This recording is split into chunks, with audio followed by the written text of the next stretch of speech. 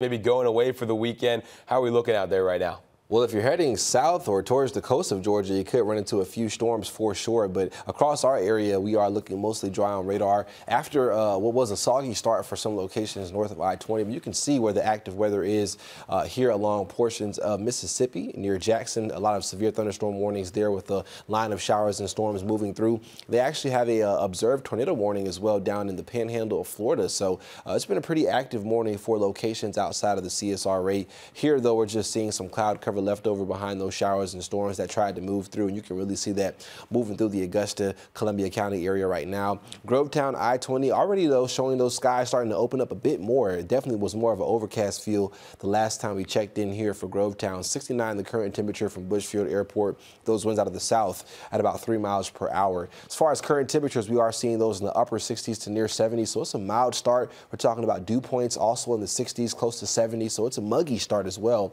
And as we head towards your afternoon, those clouds will continue to give way to some sunshine. We're talking about partly cloudy to mostly sunny skies for your Friday afternoon. High temperatures getting close to 90 for just about everyone, so almost a seasonal day. And as we head through your Father's Day weekend, we are talking about a pretty seasonal outlook in terms of temperatures and the chance for maybe an isolated shower or storm for your Saturday. Heading into Sunday, those rainfall chances do begin to increase as we head towards your Sunday night.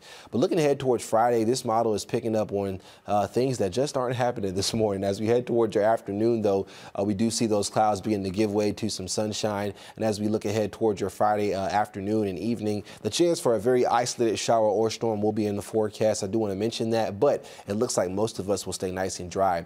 Heading towards your Saturday, we could see a morning wave possibly of some showers maybe as we head towards the afternoon. Those rainfall chances do kind of hover around on the widely scattered side, but we are tracking those partly cloudy skies to continue into your Saturday and not looking like a complete washout at all for any portion of your Father's Day weekend. As far as the severe outlook, we do not have one for tomorrow, so that's good news, but the chance for a few non-severe general thunderstorms are in the forecast. So the rain gear may be a decent idea to have that nearby for tomorrow, heading into your Sunday as well. But Monday into Tuesday, that's when those rainfall chances really begin to increase for us. And the Weather Prediction Center has actually already put us under a slight risk for the majority of the region for Monday into Tuesday for some scattered flash flooding issues. And that risk does continue into Tuesday, with rainfall chances also continuing into your Wednesday and Thursday. A quick tropical update. We do have an area that we are watching off the coast of Africa with about a 40% chance of development over the next 7 days. So Brett, the next name on the hurricane storm name list. But Father's Day weekend, not looking too bad. Those temperatures right around 90.